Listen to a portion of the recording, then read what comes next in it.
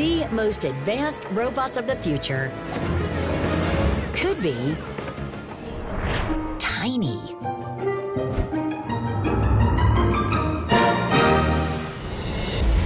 Strength, speed, flight. Insects come with their own superpowers. And one explorer wants to turn bugs into robots.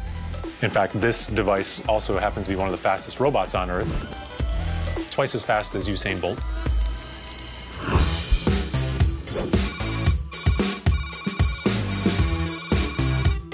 Right now we're in the Microrobotics lab, so we're about to see some test stations where we test robotic insects. I think where we get our design inspiration from is a lot of the times nature. There's good reasons for that. One of the cool things about these types of robots is they could be used for exploration. You can get into little nooks and crannies that other robots could not get into. Devices like this, so you can kind of get a sense for the scale here. We call these robo-bees, but it's kind of a misnomer. The bee is supposed to invoke aspects of the social nature of bees. In reality, the devices themselves are kind of more like flies. Bees have 4 wings, flies have 2. Flies are arguably the most agile flyers on Earth. The agility that flies achieve, that's what we were targeting. The process of building a bee, as you can imagine, is quite complicated. We use this tool. It's a laser micromachining system to cut patterns into the materials to make a lot of the small-scale devices that we create. The laser cuts patterns very fast and with very, very good precision. So precision down to a fraction of the width of a human hair. Imagine a robot built from tiny metal hairs. There still are a lot of components. Some of it's done through manual assembly. You're taking these 2-dimensional components and then assembling them into 3 dimensions.